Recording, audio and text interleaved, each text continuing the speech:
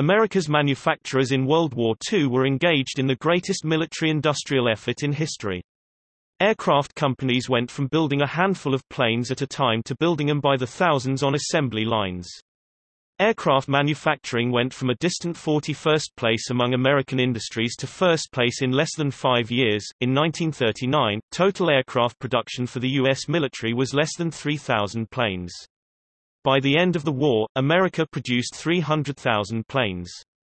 No war was more industrialized than World War II. It was a war won as much by machine shops as by machine guns. In January 1939, Roosevelt appealed to Congress for $300 million to be spent on procuring aircraft for the Army Air Corps. At the time, the Corps had approximately 1,700 aircraft in total. Congress responded and authorized the procurement of 3,251 aircraft. The American aircraft industry was given impetus at the early part of the war by the demand from the British and French for aircraft to supplement their own domestic production.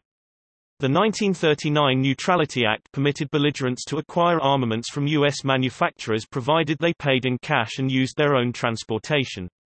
The British Purchasing Commission had been set up prior to the war to arrange purchase of aircraft, and the British and French dealt directly with manufacturers paying from their financial reserves.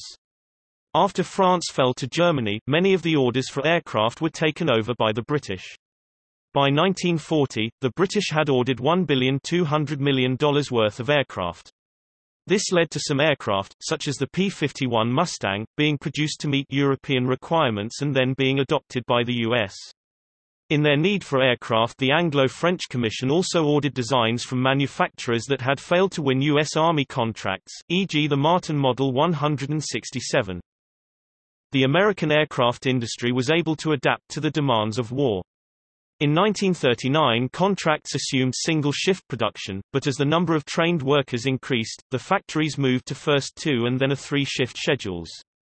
The government aided development of capacity and skills by placing educational orders with manufacturers, and new government-built plants for the private firms to use. Aircraft companies built other manufacturers' designs. The B-17 was built by Boeing, the designer, Lockheed Vega, and Douglas Aircraft. Automotive companies joined schemes to produce aircraft components and also complete aircraft.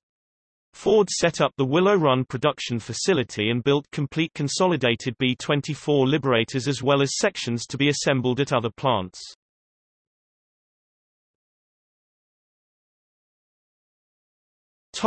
Total production. July to December. Squared January-August.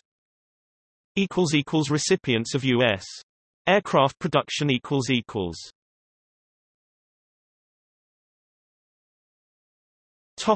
Analysis.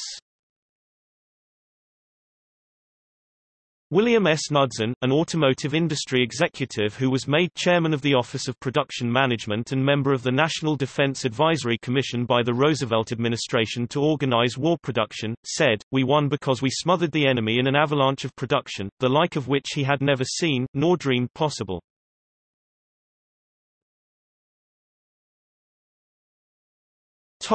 See also: